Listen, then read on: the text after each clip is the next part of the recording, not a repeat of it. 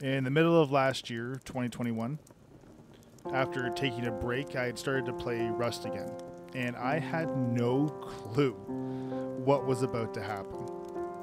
It was never planned, there was never any intention, there was no thought other than to build a 4-bedroom role-player house on a role-play server.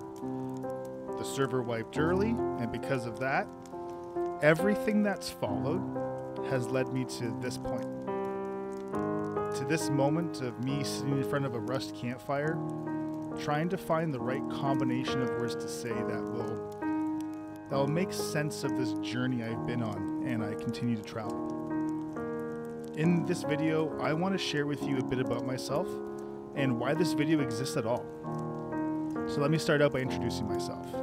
I'm SwiftCoyote, and I created the Room of Death. Now, what is the Room of Death? Great question. Take a moment right now and check for a link in the video description to Mike the Bike's channel where he showcased it for me. He did an absolutely amazing job editing that video. So please pause this video, go watch Mike's, and come back. Things will make more sense. Welcome back. So now that you've seen the Room of Death in action, I want to answer the next most common question. Why did I make it?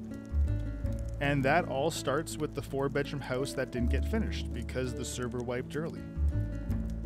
I jokingly said on Discord that I wish there was a place I could go and die for the last time, and someone suggested building a suicide booth.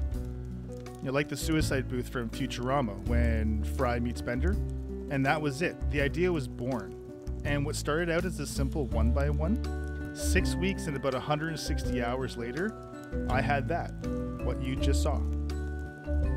Now, the video was never planned, but along the way, people told me I should make a video, and I would just brush the idea off because 1, there was never any intention of making a video, and 2, I didn't know how to. However, after a couple dozen people mentioned you should do something, it would be unwise to ignore it. So I reached out to Mike, and at the time of this recording, that video has reached over 180,000 views. When that video went live and people started asking if I made videos or subscribed to my channel asking me to make videos, I really started to take this a little bit more seriously. So I invested some money into storage for my computer so I'd have room to record. I began learning how to use OBS, how to capture audio on different tracks, how to edit in DaVinci Resolve. It's been a lot. It's been a lot. And I never would have done it if it wasn't for all of you that's encouraged me. If it wasn't for all of you, I wouldn't be here in front of a Rust campfire, looking for the right combination of words to say that will make sense of this journey that I've been on and continue to travel. So what comes next? I'm releasing the blueprint for the Room of Death, accompanied by a breakdown video.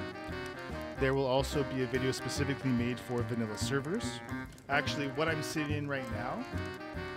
And I also have some footage from last swipe that I was using to learn how to edit with. Now, when it comes to electrics, I do have a Room of Death version 2 in the works, and something I'm calling the Playground, nicknamed the Butterfly. I don't know when it'll be done, but I will conclude by saying, do not fear failure, but rather fear not trying. I appreciate you.